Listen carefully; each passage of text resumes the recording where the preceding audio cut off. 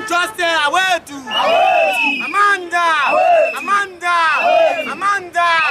Amanda, no more fear in the Republic of Liberia. People out there are the children speak for themselves.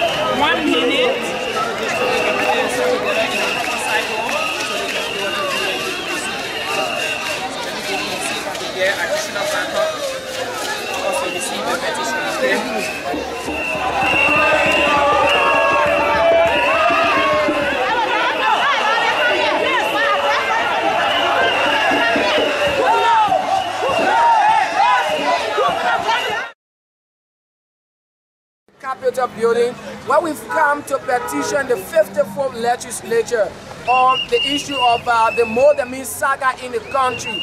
You know, we serve as a direct representative of children in Liberia, and too many times the rights of children have been violated. The act carried out by the Modemi Academy is a contradiction and violates the 2011 Children's Law of Liberia, and also violate key sections of the United Nations Convention on the Rights of the Child. So today we have gathered at the legislature to petition them regarding the current Modemi issue, calling for justice, speedy trial in the matter, and the protection of victims. Also calling on them for them to create strategy whereas those victims can be well treated. Yeah, but this is a case that have been in court since 2014. So if you are asking us to wait that government has launched an investigation into the matter, we think this is a joke.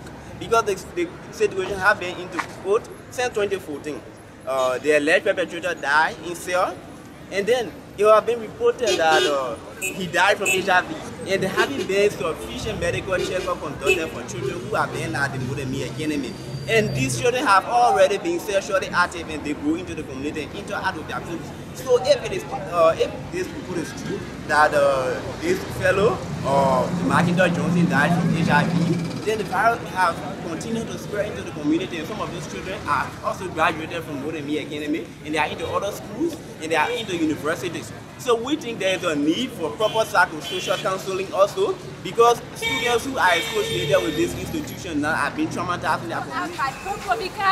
We are calling for speedy investigation and we are calling for protection for the girls that are victimized.